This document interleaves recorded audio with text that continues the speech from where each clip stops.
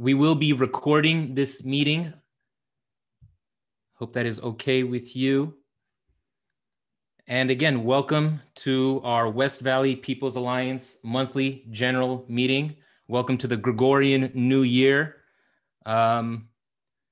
We'd love to get to know each other. So if you're comfortable, please introduce yourself in the chat with your name, organization if you have one. We love independence, so if you're not a part of an organization, that's fine. In the city or neighborhood you're in, I'm up in Santa Clarita right now, but I'm a Valley boy. If you can just put that in the chat, appreciate that. Before we get started, let's just do the land acknowledgement, right? The land that we are on today is the original land of the Chumash people, the Fernandino Tatavian people, and Native people from across the region. Just like to recognize at the start of these meetings. Let's get into it. So this last year, well, it's been one of the most intense years of our lifetime, or at least my lifetime. And the last few days have been very emotional for some of us, numbing for some, and how you feel is how you feel, and it's valid. We want this space to be positive, encouraging, and a constructive vehicle for us to channel our energy towards positive action. We know people are decompressing, and hopefully this meeting will help us move forward together. We have a special guest today who brings an important perspective and has been doing the work on the ground. It's my pleasure to introduce Reverend Eddie Anderson, who's the senior pastor at McCarty Church, a community organizer with LA Voice, and he's the former co-chair of the Poor People's Campaign. We had originally asked him here to help us honor the work of Reverend Dr. Martin Luther King Jr. and share information about the Poor People's Campaign revival. Then Georgia happened. I'm still hesitant about Joe Manchin, but that was a victory. And then depending on your perspective, you know, we had this attempted coup, treasonous riot, however you want to label it, it happened, and it's got people feeling all sorts of ways. So we asked Reverend Anderson to help us work through all the complex feelings folks are going through this week and help us shed light and lessons from the legacy of MLK and other movements to help us move forward. We're so grateful to have Reverend Eddie Anderson with us today and in this moment. So Reverend Anderson, please take over and share.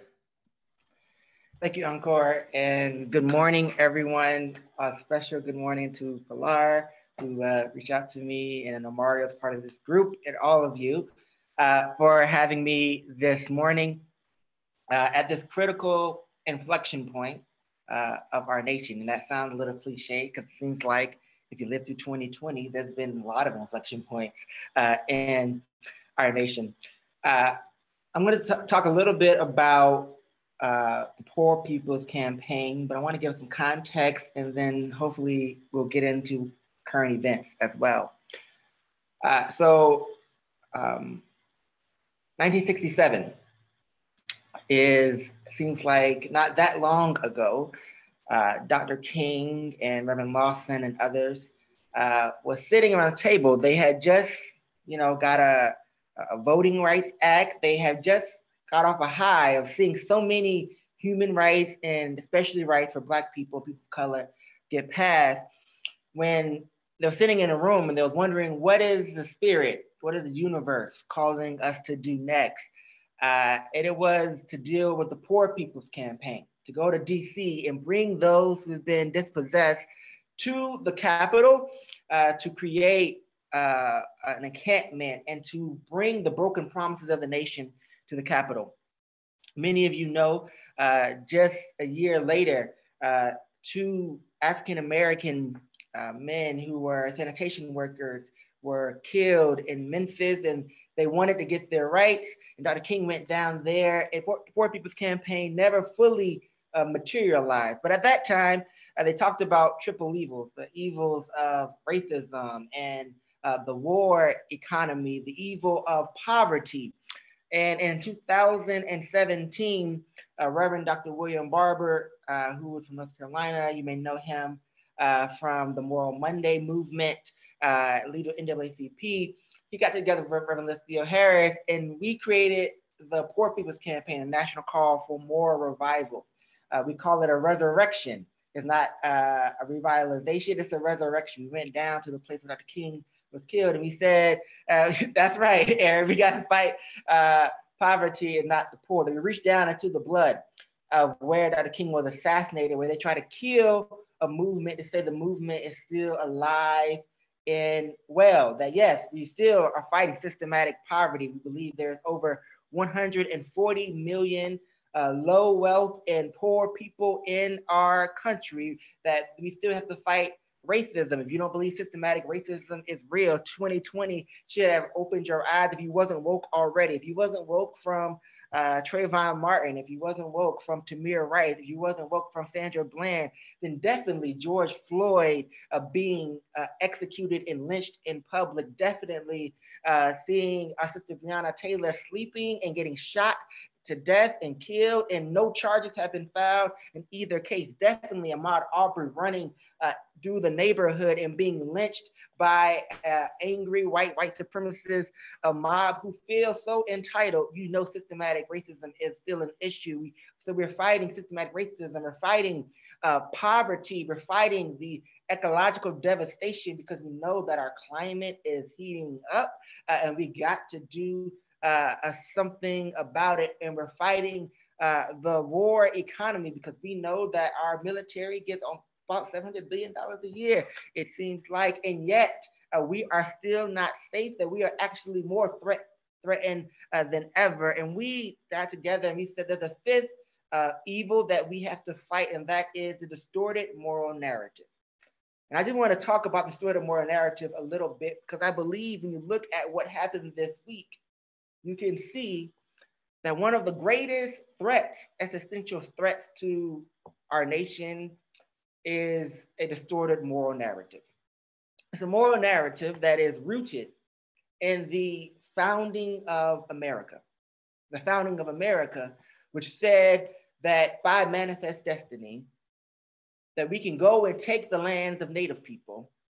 We can steal my ancestors from the shores of Africa. We can make them 3/5 human, and they are not fully people because power in the Electoral College is more important than people's human rights. And that we can bring them here, and God has made us being white people, us being Puritans and Christians of that time, us more important than some others. That it is our birthright in many ways to do this, to pursue this, to build this nation. That moral narrative never left America. And so what I would say is that what we saw in 2020 was this moral narrative be underlined and highlighted for us. Now, this distorted moral narrative has allowed for George Floyd to be killed, just like so many of his ancestors before him who were lynched, who were tarred and feathered, who were shackled, who continue to be disenfranchised, to be killed on national television and not one charge to be applied. This distorted moral narrative can say that a person like Donald Trump can stand forth and walk across the street in the middle, tear gas people who are out there protesting, doing their First Amendment right, hold a Bible upside down, and because he's holding a Bible, somehow he's right. This distorted moral narrative says that during a pandemic, that testing is not a priority and getting people vaccines was not the priority because healthcare isn't a human right. This distorted moral narrative has fed into our nation, and it is very American. It's American. Well, apple pie really isn't American, but we say American as apple pie. And so when on Wednesday, folks show up in the Capitol and do an insurrection led by the president of our nation, who goes out and tells them we're going to march down the street to the Capitol, that we have to stop this voter fraud, and every court in the land says there's no voter fraud. After every recount, I'm originally from Georgia, which had 3 recounts. There's no voter fraud, but yet we can march down because it is our birthright. White privilege mixed with capitalism is a death sentence for our nation. And it has been a death sentence for our nation since the beginning and founding of our nation, because it dehumanizes everyone involved and it makes God a tool for oppression. And so what we saw on Wednesday was people living out their quote unquote birthright. It was white privilege personified. It was terrorism, the same terrorism that the KKK executed, the same terrorism that settlers came and executed on Native Americans, that same terrorism which we saw through slavery and Jim Crow and Jane Crow and through Disability Act. That narrative says it's our country. I won't forget watching that video and seeing a woman walking stage into the Capitol and say, "We're home," as if she has the right to break every law in the book and take over the Capitol. This was not how did we get here. We've always been here, but there's always been enough of us, as Dr. King said, who are people of goodwill, who know that the time is always right to do right, who are maladjusted to evil, and who stand up and say, not anymore, not in our name. Our nation has become tone deaf to the evil. Poverty is a symptom of this evil. How is it in quote unquote one of the richest nations that ever existed, we could have 140 million people before the pandemic in poverty? How is it that during the pandemic, poor and low wealth people couldn't find testing and African Americans were disproportionately affected at the beginning of the pandemic? And in Los Angeles alone, in East Los Angeles, which is majorly a Latinx or Latino area, 1 in 5 people, the LA Times says, has been affected by COVID. How is it that those who were sleeping outside are allowed to come inside for a short period of time, but now are facing the reality that they may find themselves back on the streets, but there's not enough vaccines to make sure everybody is safe? How is it that we get here? Is that when we feed into a distorted moral narrative, we compound the evils of militarism and oppression and police brutality. We compound the evils of poverty, we compound the evils of systematic racism, and we compound the evils of ecological devastation, all of which we have seen in 2020. Just look at the fires in Australia, the fires in California, look at the hurricanes and that came through Memphis and all of the Gulf Coast. Look at the world. We can see the world calling out to us and saying, do you care? We can see Black people and brown people calling out to us and saying, do you care? And yet, on Wednesday, we saw all that is America. We woke up to the news that a Jewish man and a Black preacher will be senators from Georgia. Never have we seen such a thing. And as the day progressed, we saw the other side of America. The America we've all known that there's always been 2 Americas, storm the Capitol, fly a Confederate flag in the Capitol, which we have not seen even during the Civil War. We saw nooses and gallows and crosses erected as an ode to that which we thought had left but has always been present among us. And the question for us in the Poor People's Campaign says, do you believe that everybody still has a right to live? Do you believe that somebody's been hurting our brothers and sisters far too long and it can't go on anymore? Do you believe that we can be a new and unsettling force in our nation to call us back to conscience? Dr. King says, it only takes a few people of goodwill and conscience to realize that we need to sweep away the injustices, that we need to use water, the water of righteousness, the water of justice, to sweep away the things that try to enchackle us, to remind ourselves that we truly are weaved together in a garment of mutual destiny. Do we believe it? That's what the Poor People's Campaign has been doing. That's what I hope all of you all continue to do. I know you all will do. Poor People's Campaign, look at the website, poorpeoplescampaign.org. Right now, you will see that there's 14 policy priorities to help heal the nation as we move forward. We invite you. We're in all 50 states now. We're in all 50 states, and we're in Brazil and other places as well. And we invite you to join us, because what we saw in Memphis, what we learned in the 60s, what we saw in 2020, when we saw people get together, that change is possible if we come together, if we listen to those whose backs have been against the wall. And when Black people say Black Lives Matter, we listen. When poor people say we need healthcare, we listen. We need a living wage and not just an affordable wage, we listen. And when we listen, change can happen.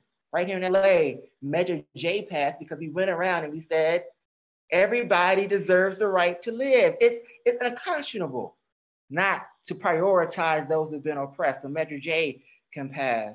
So we can have a new DA who on his first day said, we are doing away with the death penalty. We are doing away with gang enhancements. We're doing away with bail in Los Angeles because that criminalizes poverty. And we need to fight poverty and not the poor.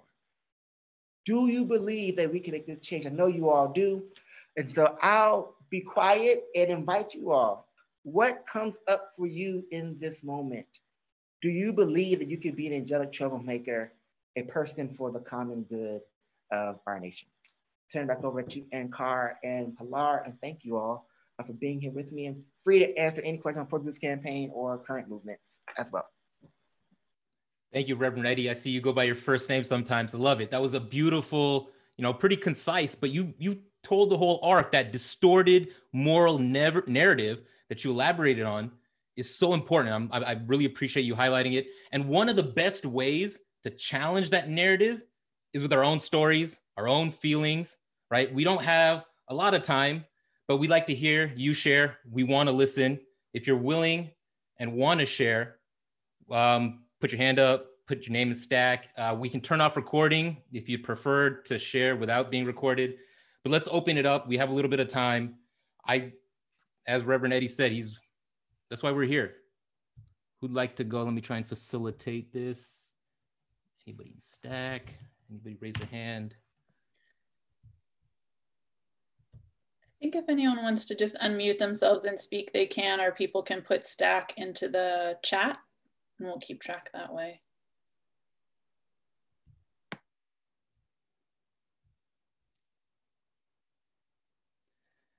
So based on how you're feeling, right? Just share. And if you want to elaborate on, or your reflection on what Reverend Eddie says, how you're feeling, just let's get it out there, because it's been such a complicated time. Just like to hear more voices, right? We want to use this space for community building so that we can challenge this distorted narrative with our narrative. So please, I've already spoken enough.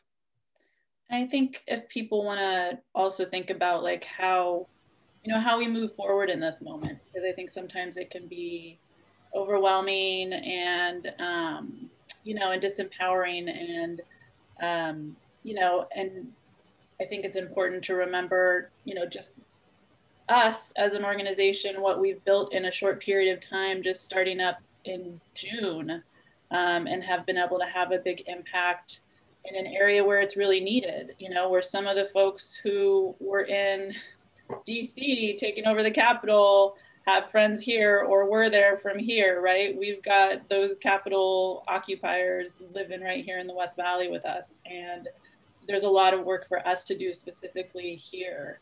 And, for me personally, I think, I've been in organizing for over 20 years, and what a lot of my friends or family will, jump into politics a little bit and then get defeated about something and kind of step out of it. And, you know, and I've had conversations with people about how you kind of keep going. And I think one of the things that really helps me, at least personally, keep going is that you don't feel so powerless when you're involved in the movement, when you're fighting for justice, when you're on the ground, trying to make a difference. But when you know, when you have to just kind of be a passive observer and watch all of this stuff unfold and feel like you can't do anything about it, it can be really overwhelming. And so, you know, so for me, it just feels like it reinforces the need for us to, you know, redouble our efforts here, build our local movement, and continue to grow and fight for justice in the West Valley and all of LA. And I see a couple of folks are on stack. Yeah, thank you, Pilar, for getting people into it. It looks like we'll have Michelle go first. Hello, thank you. Can you guys all hear me okay? Thank you, Rev. That was awesome. And I, you know, will share my story quickly as it relates to this and to hopefully give you a little bit of hope. I didn't know anything about anything according to politics before Donald Trump was elected. And I thought, you know, I have Black friends. I was one of those. I have, you know, we all have equal choices and things like that. And I used to tell, you know, my husband, I'm like, okay, who are we voting for? Like, who's Dianne Feinstein? And he's just like horrified. He's like, do not tell anybody that you don't know that. So I tell everybody because I think the context is very important. And I think it's time that white people really reckon with their own hand in supporting and upholding structural racism. And we can do it. And when Donald Trump got elected, I was horrified. And I was like, oh my God, this is how people of color have felt forever. I you know, and I struggled. I came from corporate America and I left and I became a full-time activist and just midlife, like this is what I'm doing now. And I just surrounded myself with organizers, asked a lot of questions, and it just really stayed focused on the goal and whatever goal was in front of me. And it was the best decision of my life. And it's like, you know, what are the two important days in your life? The day you were born and then the day you found out why. And the night that Donald Trump got elected was the day that I found out why. And there was no guarantees. And I went all in. I ran Northridge Indivisible and also part of Field Team 6, one of their state digital organizers. I built coalitions across California and the country. And what I saw on, you know, going through this the last 4 years, it was exhausting. And I didn't realize, you know, once they announced Biden won, I took a little nap and I did not realize how exhausted I was. And, but it was like my honor. And I'm like, you know what? People of color have been doing this for 500 years. I can handle 4 years and I can handle 4 more years and then 4 more after that. And then, you know, until my time is done. But, you know, you go and you go and you go, and then you realize, you know, oh, we had this loss. Okay, well, that's okay. Like, we're going to have losses. That's fine. But we're going to keep going, because you don't just do one thing and we're going to, okay, good, I did my little part. No, it's not comfortable. It's hard and it's messy and it's sloppy and it's awesome. And, you know, I when I saw the events happening on Wednesday, yes, I was horrified, but I was also hopeful because we are making progress. They would not be fighting that hard if we weren't making progress. And we need to just keep our eye on the goal there and focus on what is our goal and keep going. Figure out what your cadence is, whether it's a minute a week or an hour a week. We have all the power. Don't ever forget that. I'm not sure when I'm supposed to inject our slate thing. I can do that later, but I wanted to respond to the Reverend, and I'm with you. And your words are just really just very impactful. So thank you. Thank you, Michelle. And thank you for your nonstop cadence. We met back when I was running for state assembly, and I appreciated that whole process of bringing people in. And we got to be not afraid to lose, right? We have to compete at all levels. Otherwise, we will lose. And so appreciate you putting yourself out there. Next, we have, is it Mr. Klein? Yeah, let's go with Joshua Klein. Berg. Yeah, Kleinberg. But yeah, Kleinberg. Hi, everybody. It's all right. Hi, guys. You know, since the event on Wednesday, I agree with Reverend Eddie, and I agree with Michelle. People do have to reckon with these internal feelings and thought processes that lead to, well, I have Black friends, everyone, I like everybody, but why can't we all just get along and then just move past all of this? And the thing is, you just get into this culture war argument, and it just never ends. Everything that just you say, well, look at the people storming the Capitol. Well, then what about BLM? Burning down buildings. Well, I think it's not really that simple, because you can't. But it just never stops, and you can't get away from it. And I don't know how you talk to people to try and have them realize something that I don't think is intuitive for them, because of the society we were all born in. It just doesn't allow for that kind of thought to begin. It just, there's just thought walls, basically. And my personal opinion is, I think just people need to just openly talk with other people that and integrate. I for a while I didn't realize that I had those kinds of feelings and thoughts, and but then after Michael Brown, I talked with BLM people, when it was first beginning, and I was like, oh wow, this is real. Okay, I can't ignore it. This is a real problem. After Tamir Rice, and it just, but I don't know how you get that. I don't know how you translate that for other people. It's just really hard. Thanks. Thank you, Joshua, for sharing. Next, let's go to Melanie. Good morning, everybody. My name's Mel, and I'm so happy to be here. I really want to thank Pilar and everybody who's continually sets this up and does all the great work in the West Valley. I really appreciate you guys. My New Year's goal is to attend as much as possible. I know my work schedule has restricted me very much in the past. And Reverend Eddie, I really loved everything that you had to share. I think that not only are your words inspiring, but they're very much along the truth. So to hear it in your very animated ways really moved me. Yeah, I guess I wanted to share because, well, everything that happened on Wednesday was horrible, horrible on every ground.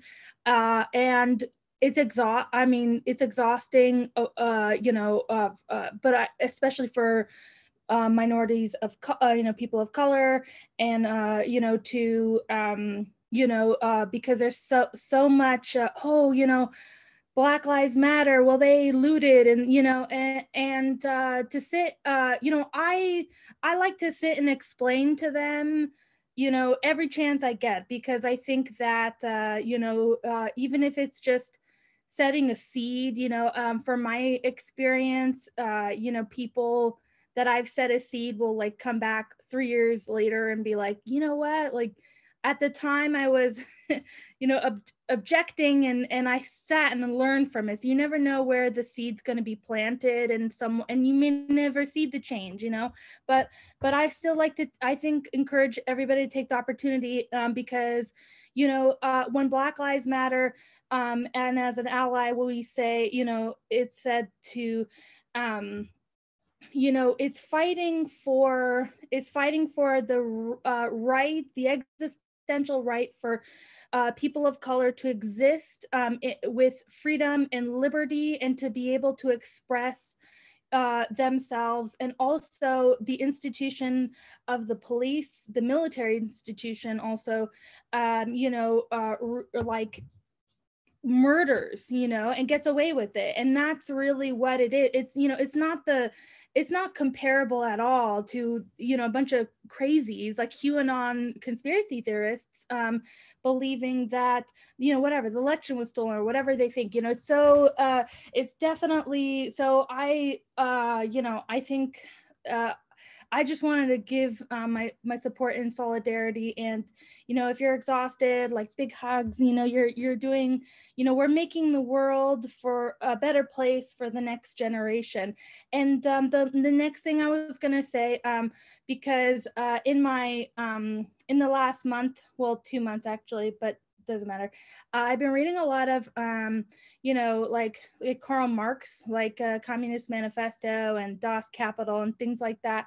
And, and Lenin's works, and anyways, Trotsky, but any whoosie doozies, what I found, because, I wanted to state, like, in addition to this, America was, has been such an extreme capitalist society, but most of the capital gained was through slave labor, which the reparations have never been offered. So, and so that's, kind of like Karl Marx's opening line, where it's like, the workers, I think, and I think Malcolm X talked a little bit about this, but I could be, forgetting some details, but essentially it's like, we really need to revolutionize all of America so that everybody starts at zero. That's the only way it'll be fair, because when you have older white families who have these riches,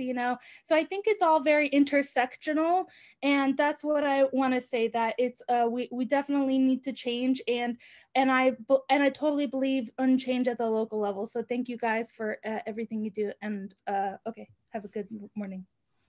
Thank you, Mel. That was good. That was beautiful. We have one more person on stack, and then we're gonna give it back to Reverend Eddie to give some reflections and closing thoughts. I think Caleb probably has some good points that he wants to make. Caleb?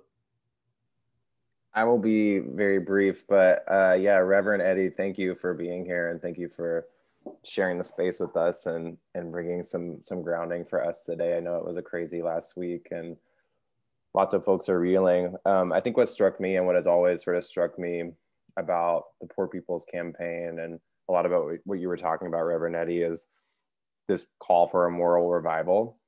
And I think what we often see playing out, I know many folks in this call, I know there's some folks who are also new to the work of the movement in ways, but what you will start to see is many people who have lots of power don't really answer the call, the moral call, right? But what's really beautiful about the movement is that's what really shakes and moves all of us. And I think that's what we see, and what keeps us in it, and what keeps us going, is knowing that, like, we do care about that, and we do feel it, and we are impacted. And so that's sort of what the ties that bind us.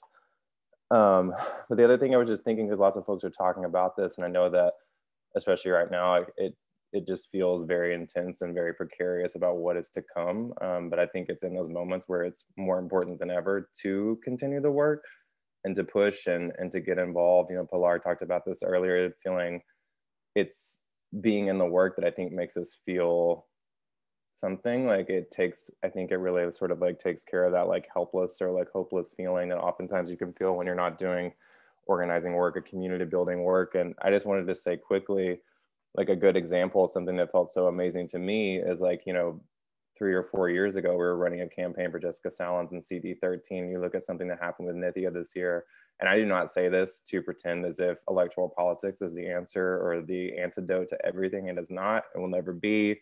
Whole ass other conversation we could have, but it's exciting to see what the movement can do, right? Like that is one tactic, that is one thing that we can do. And just, yes, it took years, but like that was years of us coming together as a community and as family and like learning how to do it and learning where the resources are and getting it done. And so I'm excited to see like what else is going to happen with you folks like in the West Valley and these years to come. And I'll stop there because I know Reverend Adry's got a lot more things to say, but yeah.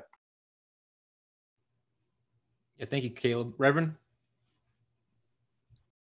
Yeah, I mean, thank you for your reflections. And I see in the chat a lot of questions around how do we talk to people who may be totally different? And one thing I'll say about the Poor People's Campaign and just movement work in general and Dr. King's legacy is that it really was not rooted in you got to be Democrat or Republican, right? It's this deeper understanding that there are some things that are right and some things that are wrong morally, or that we know truths about our humanity, right? The Constitution, the preamble to the Constitution says we have like inalienable rights, and we can't pursue liberty or life if we're not even considered fully human.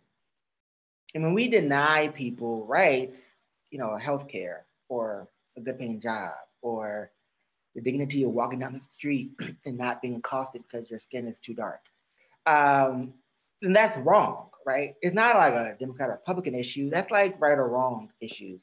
So that's the first thing I'll say is stick to the facts as well, right? Like all of us have a core and we know what it feels like to be treated with respect and dignity. And when you talk to other people, just ask them, do you think that action brought respect and dignity to everyone involved? If the answer is no, then we have to have a deeper conversation around how do we strive towards this justice. Dr. King is famously quoted for saying that the arc of the moral universe is long, but it bends towards justice. And oftentimes you will hear activists say it only bends towards justice if we bend it, right? And that's true. They both are true. That we have to continue to say there's facts and numbers. And I know we've lived in a 4-year time period where we had fake news and alternative facts or lies that are, sheltered as truth. But numbers are numbers, right? When you look at death tolls, you can look at numbers. Who's disproportionately affected? When you look at the thing that was angry about Wednesday, I saw a news report, talking about numbers, and it was like, I think they said like 68 people got arrested.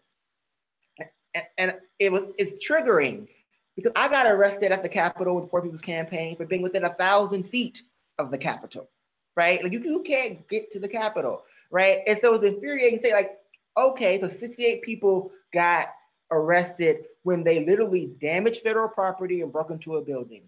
When people walk down the street, 400,000 people get arrested. What do you think is at play here, right? Have those conversations about what at the core of your humanity do you think is happening?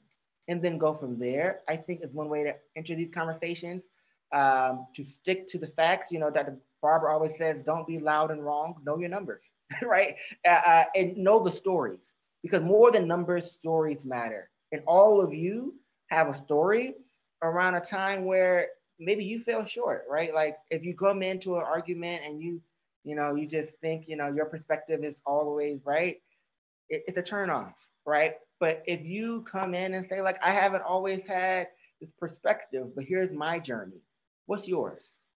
That also brings in some kind of reconciliation. And then the other is your life. This is maybe preachy for you, but your life is your testimony. And Dr. King, one of his last sermons, he talks about the drum major instinct. And in that sermon, the most beautiful part of that sermon to me is that he says that if you are a street sweeper, then sweep streets like Michelangelo painted the Sistine Chapel, right? Basically saying Do your part and be the best that you can at what God has given you. And know that that will impact others. And so don't say to yourself, I'm not good enough, or I'm not a person of color, I'm not a leader, I don't have that many followers on Twitter or Facebook or on Instagram. That doesn't matter. It's how are you every day asking yourselves, what am I doing to move humanity forward? What am I doing to improve my life? And who am I telling of my story to? Because as you share your stories, as you look at the facts, as you treat other people as human, it pricks their heart as well, I believe, to be human as well, and to work together. And when we work together, we can all lift up the world. So that would be my encouragement to all of you all. That's how we solve homelessness. That's how we change society. That's how the revolution is it's not televised, but it's made live. You know, Gil Scott-Heron says, that's how the revolution becomes real, because it's the revolution of your values, which inspires the values of others. Beautiful. Thank you, Reverend Eddie. It has been a pleasure. I hope you can, I know you have something else that you got to get to. We appreciate you taking the time and giving us your perspective and sharing. Thank you everyone for sharing. We still got a whole program, half a program left. And, you know, we're here to correct that distorted moral narrative. And we know we can do that through caring for each other. And we're doing the work to make this place, this country, reflective of our morals and values. And there are many ways to do this, right? And we like to leave you with actions and things to do with the West Valley People's Alliance and how we're working and building. And one of the structures, or several structures, we got committees working on a lot of these different issues, regularly meeting. Pilar, do you want to make a comment, a pitch for that right now? Get people plugged in? Yeah, I mean, as I said earlier, you know, being able to be involved, being a part of the movement is sometimes the best therapy. And so, you know, we hope that folks will get involved, get more involved at the local level and be a part of the West Valley People's Alliance. We have broken up into a committee structure to do the work of the organization. So we have committees on housing and homelessness, racial justice, environmental justice, and transportation. And we're getting the EJ committee back up and running, and communications and research we're going to be getting up and running as well. So Caleb just dropped the link to be able to sign up. If you haven't already and want to, please do. We have our housing and homelessness meeting happens this week at 5. Racial justice happens, it's this Wednesday at 5. Racial justice is next Wednesday at 5, and they alternate. And then the environmental justice and transportation is going to start meeting the 1st and 3rd Monday of every month starting in February. And that will be at 7:30, I believe. So we'll be emailing everybody about that. But, you know, we've been able to, you know, have organized great events, organize actions, organize responses to, you know, stop bad legislation or support good stuff that's happening. And we're doing that all through our committees. So we hope that you'll join up, sign up and come. And, you know, this Wednesday at our Racial Justice Committee meeting, it was Wednesday. And we basically just took the whole hour to just process what was going on and support each other. So we're, you know, we're trying to build the community we want to be and that we need. And we hope that you'll be a part of that too. Thank you. Thank you, Pilar. Again, please sign up for whichever committee makes sense for you, however you want to participate, right? Reverend Anderson, you know, one of the questions he said, what's at the core of our humanity? And he tied it into, do we believe in our mutual destiny? Are we woven together in the fabric of society? I like to think so. And one of the things that does a lot of that in the institutions and structures is government, the different ways that we participate in our local community and elections. And this next segment of the program, I'd like to hand it over to Tom B. and Zach V., who are going to get into local elections. And the work that they've been doing at the neighborhood council level and West Valley is amazing. It's important. It's impressive. So let's hand it over to Tom and Zach. Thank you so Next much, thing. Onkar. Yeah, thank you. We appreciate being allowed to participate in this space, and just really moved by what I heard today earlier by Reverend Eddie. And so I just wanted to kind of give some ideas and actually how we can operationalize some of the thoughts and concepts that we had to have heard this morning already. One of the ways we can do that, and there's no better way of doing that, is just in your neighborhood, right? So there's neighborhood council in the West Valley, and there are a variety of ways of getting involved. I have been on the West Hills Neighborhood Council for the last 5 years, and also am the co-chair of the Homelessness Committee. And we've really been involved in trying to do this work for quite a while through the neighborhood council process. And we'd like to share some ways for everybody to get involved. You know, if our voice is not at the table, then somebody else's voice is taking control of the situation. So I really want to encourage people to get involved. And we have a little bit of a discussion today from some, Aaron Piper Block, who is the president of the Palms Neighborhood Council. And we also have Zach Vallette, who also was on the Neighborhood Council with me for a while. And we'd like to hear their side and information from their experience in the Neighborhood Council. But first, we'd like to kind of make it a simple way of remembering this. We want you to run as a candidate right now in the West Valley. We have open candidacies filing right now currently. So all the various cities, neighborhoods in the West Valley are open right now. I think we have a link that we can drop into the chat if someone could do that for me. That has a lot of information. It's too complex to kind of go over in a quick, brief way now, but we want you to see what neighborhood council district you live in. We want you to run as a candidate if you can, right? So run as a candidate or try to supply candidates in this really, it's every 2 years. So it's important for us to do this now. We also want you to support the candidates that agree with progressive ideas. And so that's the next step, right? And that's in a couple of months, there'll actually be elections. And so we want you to also support those slates or those individual candidates that support our ideals. And then finally, we want you to continue to participate in neighborhood council activities throughout the entire year and continuing so by calling in regularly and being part of that process. They're all on Zoom right now and video. They have to post agendas. And so you can actually read over agendas in advance, and you can actually call in on things that are on the agenda and actually make your own case. And again, to try to forward the progressive agenda that we have. I'd like to call on Erin Piper Block. She is the president of the Palms Neighborhood Council, and she can give you some ideas on how they actually had made sweeping changes in their neighborhood council structure. So Erin, would you like to speak a little bit about your experience on the Palms Neighborhood Council and how you managed to, in a sense, flip the tone and the sentiment of that entire neighborhood council over the last few years? Erin? Sure. Can you hear me? Sure. Yes, we can. Great. Hi, everybody. I'm Erin, and again, president of the Palms Neighborhood Council. So I actually definitely don't want to take credit for flipping the neighborhood council, because before I started, it had already kind of been flipped toward the progressive side, but was like starting at ground zero. There were, as you can imagine with neighborhood councils, there was some drama, and the president before me, Nick Greif, and his executive team really took over and created an incredible foundation for us. So when I came on to the Palms Neighborhood Council, it was really starting out well, but we didn't have a lot of capacity.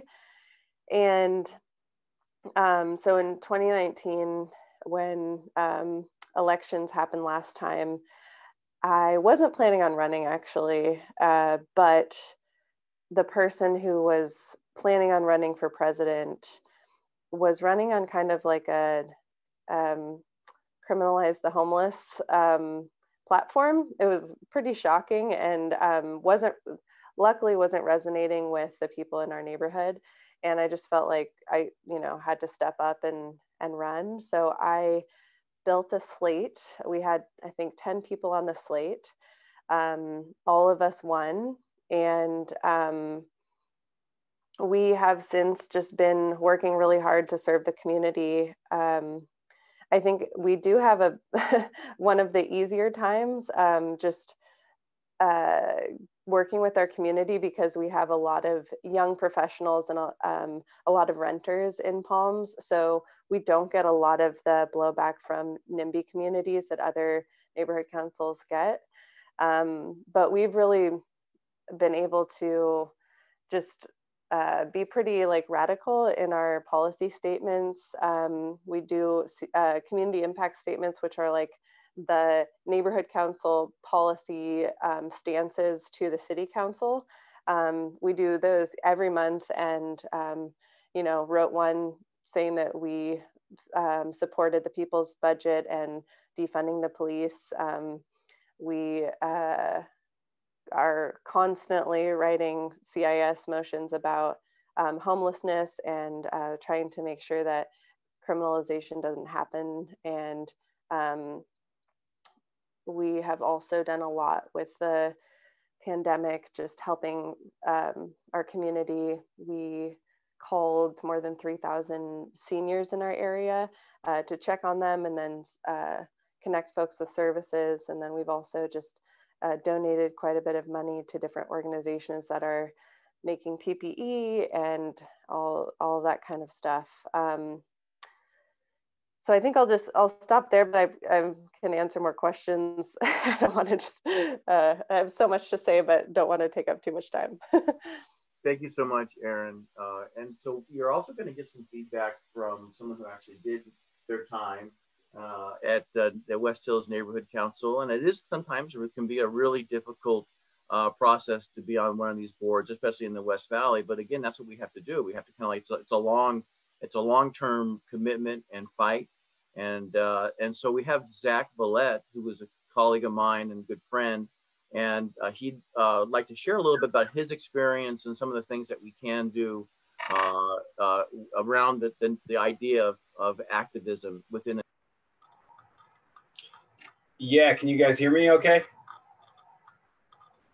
Okay. Yes. Yeah.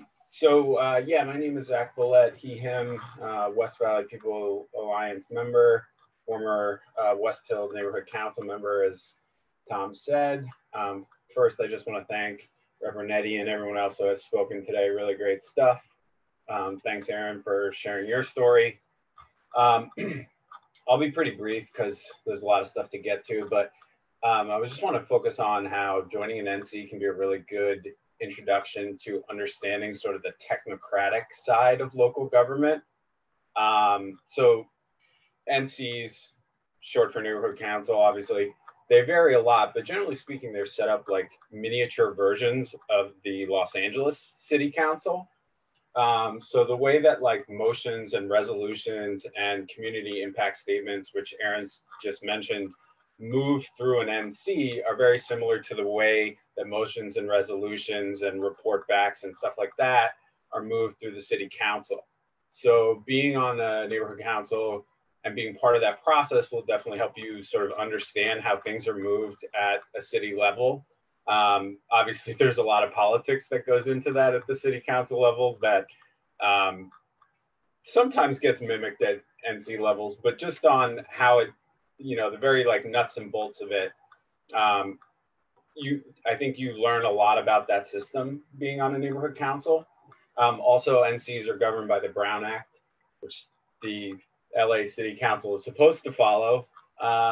So it's also sort of a good, very basic introduction to that as far as serial communications and you know, quorum issues. So you'd get exposed to sort of some very rudimentary Brown Act stuff too. But the thing that I think when I look back on my time, like the best thing that I think I learned about was how to sort of use the city clerk's site. So the city clerk's site has all of the council files, which are generated by the Los Angeles City Council. So anytime there's like a motion or a resolution introduced at the LA City Council, once it's introduced, the next day, city clerk will create a council file for it. And the city clerk site is also where all the community impact statements that Aaron just mentioned before, where those are stored. So is it okay if I just share my screen really quick? I just want to show, is that okay? Yeah, go ahead.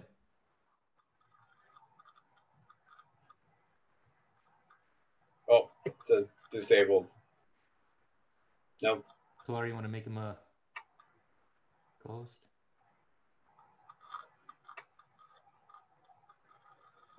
Should be able to do it now. Okay, cool. You guys see this? Yes. Okay, so this is the city clerk site. Again, this was kind of like, I look back and this was the most important thing that I learned how to do at my time at NC, because I was on the government relations committee. And so we were really focused on looking at council files. And this is where a lot of our community impact statements originated. So off the top of my head, I'll just put in the worst CF I can think of. And here's Bob's motion. You know, this was the criminalizing homelessness. And then, like Aaron said, here are these community impact statements that come from the neighborhood councils. They're all listed in here, including any communication from the public. Anyone can file one of these. But I also learned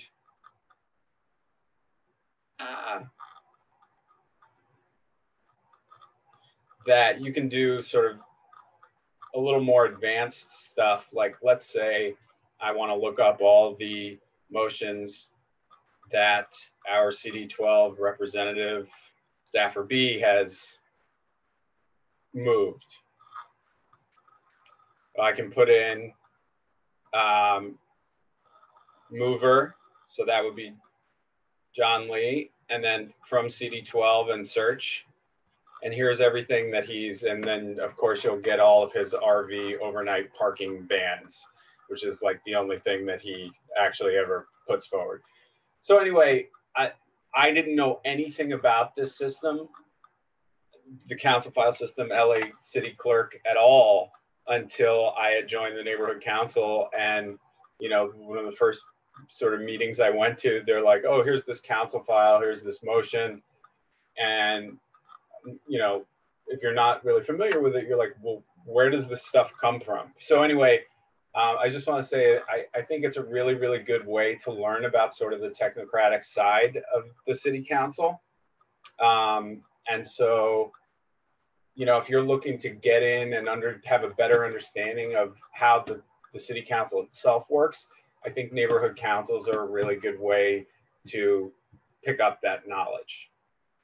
So that's really all I had to say. And to introduce Susie Shannon and Yasmin Pomeroy to talk about the ADEM elections, which is super important. So go for it. Awesome. Thanks so much, Zach, for that introduction. And thanks everyone for being here. I hope everyone's having a good morning despite the chaos of this week. My name is Yasmin Pomeroy. I'm an educator at El Camino Real Charter High School. I teach 10th and 11th grade English. I am also the co-founder of West Valley Educators for Racial Justice. It is a chapter through UTLA's Racial Justice Task Force that we've opened in the West Valley. As Pilar had mentioned earlier, there's a lot of work that needs to be done on this side of our valley. So I'm also one of very few educators who launched Black Lives Matter in schools at our school site. And I'm sharing this just as a reminder to us and everyone that there is so much work that's going on behind the scenes. There's so much organizing that goes unnoticed, but we're working really hard and we're getting work done. So on that note, on similar note of organizing, the ADEM elections are coming up, and not a lot of people know what the ADEMs are because it's a very small election that usually goes unnoticed, but it's incredibly important. So what the ADEM is The acronym is for Assembly District Delegates. So we would act as delegates who would advise our elected officials on voting on issues, candidates, and policy. So we're elected by democratic voters within our assembly district, where they give the community a direct voice in the Democratic Party. So the ADEM essentially acts as our direct democracy, where we maintain accessibility at the local level. So it's really important to elect grassroots organizers and community leaders and volunteers in these elections. Those of us who are everyday people, who are doing this work, who are working hard to make sure that we have representation and really be the representation for the collective voices for those in our community. So I am part of a really progressive slate, the AD 45 Progressives. We have a handful of our slate members who are with us here today. So thank you, those of you who are here. If Chris or Kiyomi can drop the link to our website, that would be awesome. And then one of our slate members, Michelle, are you, I know she said that she was gonna step out. Awesome. So she's gonna chat a little bit more about our slate and give you any information that I may have missed, and then pass it over to Susie. So thanks, everyone. Thank you, Yasmin. So yeah, so interestingly enough, the ADEM was created for grassroots, so we could have a say in the party platform and all of that. And then, you know, we're noticing that there's another slate that's just all staffers, which is not really supposed to happen. And, you know, they get a little threatened, and that's okay. It's good to shake things up. I'm down with that. So, you know, one of the, you know, I think we get caught up, and I was definitely one of those, if you heard my story earlier, that was like, oh, president, okay, I heard of that person, so I'll vote for him or her. And then as far as any down ballot, I was just like, they seem nice. That was how I voted. And that was not right. And then I found out about delegates, and I'm like, well, what does that mean? And so, and it's just something that's really not advertised, it's really under the radar. And I think there's probably a reason for that. It's always in person. So this year, though, it's been, obviously we can't go in person, so it's by mail. Now, the caveat is that you cannot, you have to request your ballot. Even if you are already a permanent absentee voter, you are not gonna automatically request your ballot. So in our website, if somebody wants to post that, oh, I think Susie just did.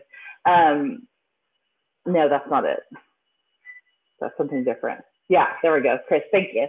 On there, you can find out, first of all, what district you're in. If you're in District 45, that's the slate that we're running on. We would love to have your endorsement and your vote. If you have to be a registered Democrat, so then below that, you can click on the link to sign up to request your ballot. That has to be done by this Monday, in 2 days. So then what you do is you get your ballot, and then you come back to our slate and vote for all of us. And then you want to get it in the mail no later than like the 19th or the 20th, because it has to be received by the 27th. This is really, really important because this is shaping the Democratic Party. So right now we have like a super majority, and they're not so hot, right? So they voted against some things that was not good. So we have an opportunity to really shape that. And the people that are on our slate are ridiculously awesome. And it comes from we have such a background of young people, people of color, LBGT. We have some white people in there too, but you know, people that have a breadth of experience. But it's just really bringing like a fresh perspective to the party. And I always say, like, you know, if you want to change the party, you got to do it from within. And that's what we're doing. So we're super excited. I encourage you guys to look at our website, and you can read on each one of us. We have like just a great, like every single person is just A+. There's no like I don't look at anybody and be like, eh, you know. And I had to be talking to it. I'm like, is this a progressive slate? I like did my full investigation. So I'm super honored to be on the slate, and it's very, very excited. And we have such a good opportunity to really make some progress. So I'm excited about that. And at that point, I will turn it over to our friend Susie. Where is she? Hi, everyone. For those of you who don't know me, I'm a member of the Democratic National Committee. I created the Poverty Council at the DNC. And I also have been on the California Democratic Party Executive Board since 2007. So just historically in 2005, a lot of progressives came into the party, created the Progressive Caucus within that party, and I'm the immediate past vice chair for Southern California. So every 2 years, we elect 14 people to represent us in each of the assembly districts. We have progressive slates running all over the state of California. A lot of them you can find at progressiveslates.org. As it was stated, you have until Monday actually to request a ballot. If you go to progressiveslates.org, or I think any of the slates that were listed in the chat, you can find the link actually to go to and register with the California Democratic Party. You do have to be a registered Democrat. When you sign up with the California Democratic Party to request a ballot, it goes straight into a voter database to make sure that you are a registered Democrat.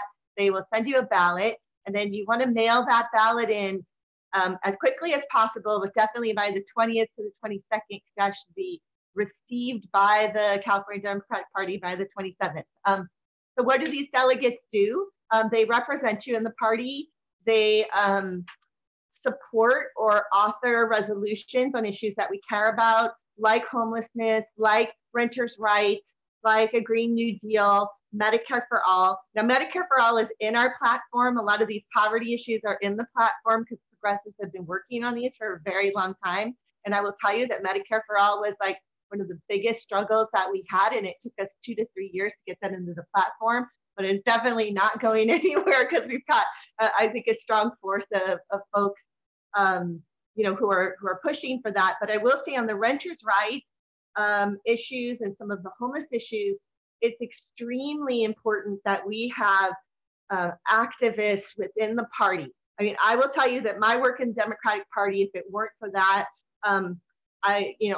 my organization was the sponsor for SB 1380, which put the state of California on a housing first model for homelessness. That never would have happened had I not been involved with the Democratic Party, had I not been connected with a lot of elected officials. So there is like a lot of importance here in terms of making sure that all of these issues and our advocacy for specific communities are expressed.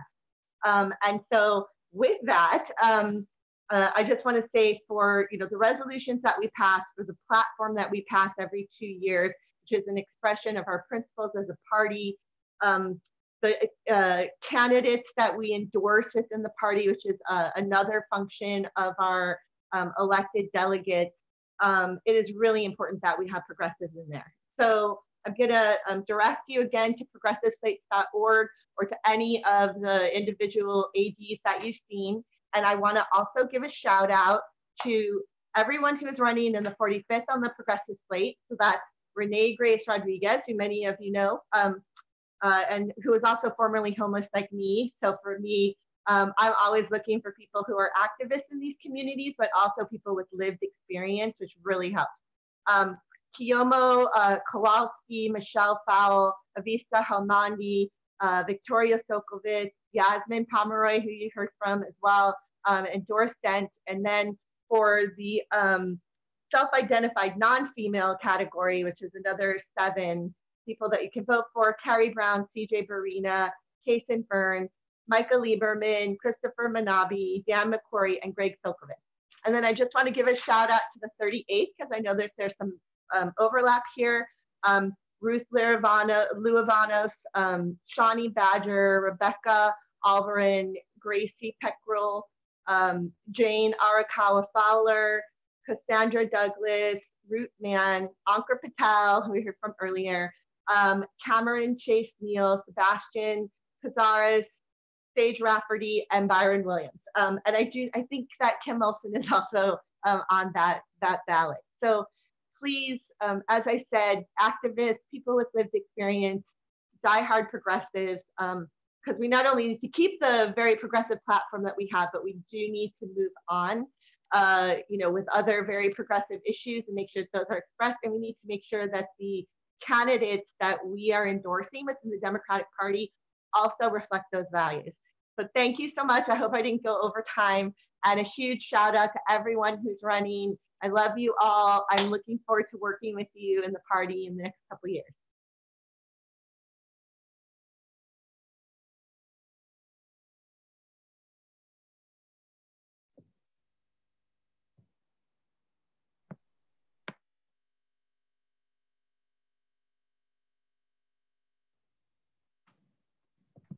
Awesome. I think we're going to turn it over now to, and thank you so much, everybody. That was, I think everyone thought after the Georgia election that we were done with elections, but we're not. We get to do more and more and more. So, as everybody stated, I think it's just so important, these local elections, and we're lucky enough to have some great people who are part of West Valley People's Alliance running and building the movement for justice and all of the different corners of West Valley organizing where it needs to happen, which is really exciting. We also wanted to just make a connection to the work that we've been doing. Pilar? Yeah. This is Mike Goldman. I raised my hand. I was wondering, before you move on from the ADEMs, if I could just speak briefly. Sure, yeah, and we have a couple minutes we can ask questions and things like that. If you can I'm going to basically post what I'm going to, the important stuff in the chat again. I've been doing it. I just want to give a shout out to Susie. Susie has been active in the California Democratic Party for a number of years. And although it's still somewhat of a corporate party, she's done a tremendous amount with other activists in pushing the party to the left and getting progressive policies passed. I think you should all know that she's been very instrumental. What I wanted to say is I'm the co-chapter leader of Progressive Democrats of America, San Fernando Valley chapter. And this Thursday, we're inviting delegates of ADD candidates, that's the Assembly District Delegate candidates, in AD 45 and 46 to speak at our meeting, and inviting other people to come and hear them. So if any of the candidates want to speak at our meeting, or anyone just wants to come and hear them, they should send an email to myself or Teresa Preem, and I'll just post those again in the chat. So I just wanted to point that out. And that's it. Thank you. And okay. I don't know if anyone had questions, anyone's interested in running, wanted to get more information. We can connect you up with the right people to answer your questions, or any other questions for our speakers.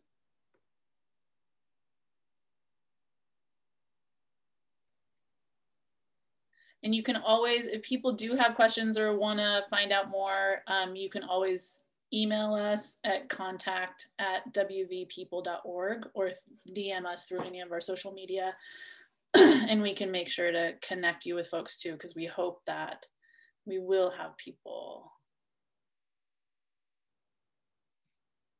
who want to get involved. Grace has raised her hand. Okay, Grace. Renee. Mute. You're mute. There, I'm unmuted now. I just wanted to let people know, and maybe Susie Shannon can clarify this for me, is at the California Democratic Convention, there are caucuses called like the Progressive Caucus, LGBT Caucus, and all those other things. I don't believe you have to be a delegate in order to participate in the caucuses. Am I correct, Susie, on that one?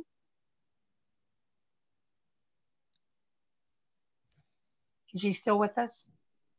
That's true about the Progressive Caucus. So you can attend the Progressive, that's true about the Progressive Caucus. You don't have to be a delegate to attend the Progressive Caucus meetings. And I think it might be the same for people.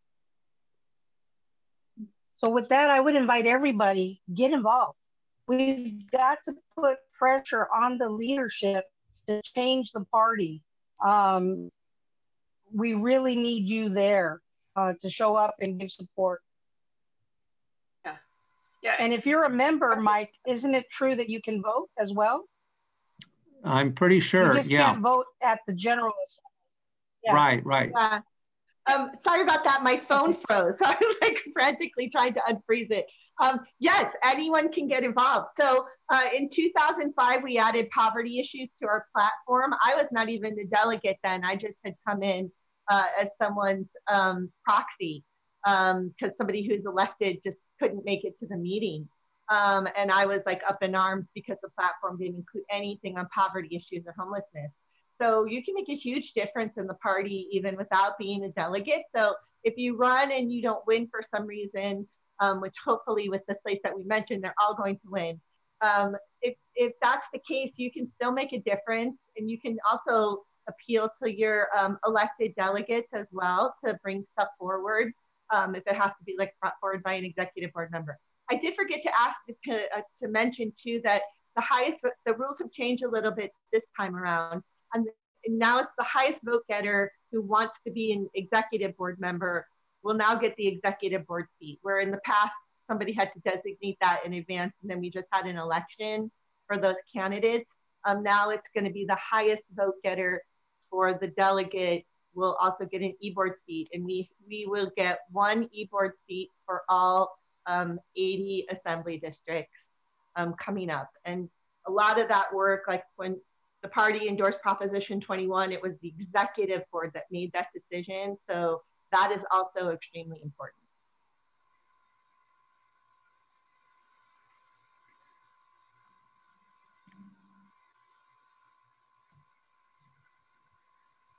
Great. So that's the Democratic Party and the local rundown.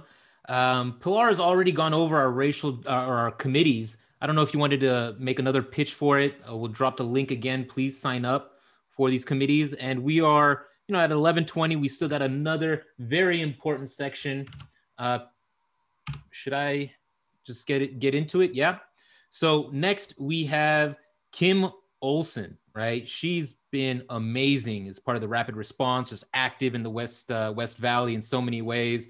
It's through this work that we met, and it's a pleasure to continue to meet wonderful people like this who are willing to do the work on the ground, show up, put their time and effort and their hearts into it. Kim, tell us what you've been working on and try and get these people involved in your work as well, please. Hi, I think a lot of people on here already know my pitch, so please forgive me for repeating myself. We are hoping to get some more people out to help us with monitoring some of these sweep zones. For those of you who don't know what sweeps are, it is forcibly removing unhoused folks from their homes, taking their tents, taking their belongings, forcing them out of places where they have sometimes been living for years. One of the things that we do is we have a rapid response group, and I would encourage people to sign up for this. Very specifically, there is a special enforcement cleaning zone in Van Nuys. And one of our members, Carla Orendorf, organizes this on a weekly basis. We have people come out on Thursday to monitor and document what is happening to our unhoused folks. So if you have the ability to come out at any point in time, sometimes helping us is really just like even amplifying when we're saying, hey, we need people out here, or amplifying us to local public officials, and also educating the people around you. If you're not sure, we will train you. We are happy to bring you in, come out with us, just come out for a couple of hours one day and see if it's something that appeals to you. Sometimes it's really hard because you're documenting things that you know are wrong and it needs to change. The only way we're going to change these things is to bear witness sometimes. There are times too that we get involved in other actions where we will be involved in blockades and things like that to help protect our unhoused folks. So, you know, you can be involved as much or as little as you like. We also have Sunday, we have outreach program where we reach out to somewhere between 350 to 500 unhoused folks in the West San Fernando Valley. We bring out food, always food, sometimes hygiene kits. Lately, thank you, Pilar. We talked about doing an Amazon wish list, and she actually threw it up there on that horribly rainy night where we actually had temperatures that could have caused hypothermia. So the wish list went up, and people from all over LA, all over the city, donated, I don't know, like at this point, it may be almost 200 items: tents, tarps, socks, mittens, hats, flashlights. My house is a zoo. It's completely insane. Renee Grace, oh my gosh, she has let us use her office, and you can't walk in the waiting room because there are boxes everywhere that we have to pile out every day. The postwoman hates us. But the good news is our unhoused folks have winter survival items. We had a slew of them go out last Sunday. We're gonna have a whole bunch go out this Sunday. It's not going to be enough. What happens here in the West Valley is the sun beats down on the tents and the tarps that people have. So when these first rains come, it just goes pouring in. All of the holes, all of the sun damage, it all gets tried with the wind and the rain, and they're gonna need more. So if someone could throw, Pilar, thank you, threw up the wish list. If you guys have the ability to donate survival items, that would be amazing. We were able to go out with survival items and hot meals, 250 hot meals on Christmas Eve. A whole bunch of people who have never even been involved before came forward, made hot meals, and brought them to the Hindu temple, which is now hosting our outreaches on Sundays, which is amazing. Thank you, Ankur, for the introduction. So we were able to bring out mittens, gloves. Actually, someone donated brand new shoes, like homemade cupcakes, hot meals, macaroni and cheese, fried chicken, like you name it, whatever was on people's tables. They threw together another 10, 20, I think Zach threw together like 50, something crazy. And everybody showed up, and we got the meals out that day. If you guys would like to be involved in outreach programs like that, we meet every Sunday. We're meeting at the Hindu temple at 1 o'clock. If you need the address, I'm sure we can throw it up here in the chat. And Pilar, whatever I missed, I know you'll cover me. I think that was perfect. The only thing I would add is just, you know, I think bringing it back to what Reverend Eddie was talking about, you know, working around housing and homelessness. You know, homelessness obviously is the most extreme form of poverty. And that's something that, you know, we've really prioritized as an organization to stand up and fight to change. And so, you know, again, the more the merrier in this. It's been really amazing to build a community of folks who go out every Sunday and, you know, care for our neighbors. And when we were doing Christmas Eve outreach, my car actually died, and the folks who I just brought meals to came out and jumped my car, helped me get going. So we call it mutual aid for a reason. We're really helping each other and supporting each other. And it's, you know, we have to solve this because our leaders, unfortunately, are not stepping up in the way that they need to at this moment and during this crisis where we know a wave of evictions are coming. And so we, you know, the more we build a louder, stronger voice to fight for just solutions, you know, the bigger difference that we can make. And we really have been able to make a difference. We've been able to stop the criminalization efforts through, you know, working with a network of Los Angeles activists and leaders that Bob Blumenfield, Councilmember Blumenfield, had been moving, which, you know, would have been horrific in the middle of winter. And, but there's more to be done. Sweeps are happening despite CDC recommendations. They shouldn't be, and despite this huge spike in COVID, it's unconscionable that people are being swept and moved and displaced, and shelter is being taken out from under people. So we need to do more, and we hope that you'll join us to do that. you know, I've dropped a couple times the link to sign up. You can sign up for our committees for rapid response there. And just want to, you know, encourage folks. I know a lot of people here are involved in a bunch of different things. It's a way to, you know, stay in touch with us. We email out to our committees important things that are going on that we don't send to the general email list. So if you can come to some meetings and not come to some meetings, you know, we all understand that folks step up when they can and step back when they can't, and hopefully, you know, it all balances out in the end. And so we hope that you'll join us and be a part of it, and really, you know, feel empowered to make a difference in the West Valley, because we see already the difference that we're making. The narrative is changing. The, you know, John Lee is supporting housing for unhoused neighbors. For God's sake. So if that doesn't say something. So we, you know, we just are excited to have you all with us today, because we know this was a hard week, a hard discussion to have, and appreciate Encore and everyone who was a part of the program to help us refocus, re-energize, and get ready to make 2021 way better than 2020 was, even though it's off to a rough start. We're counting on it. So thank you so much. And Encore, I don't know if you want to add anything at the end too. No, that was perfect, Pilar. Beautiful sentiment to end on. We're right at 11:30. We appreciate everyone joining us. This was a great meeting. It was my privilege to facilitate. I hope I did an okay job. Thank you all for being on.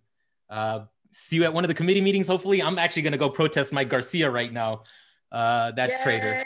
So everyone does what they can, when they can, where they can. Glad to be a part of it with you.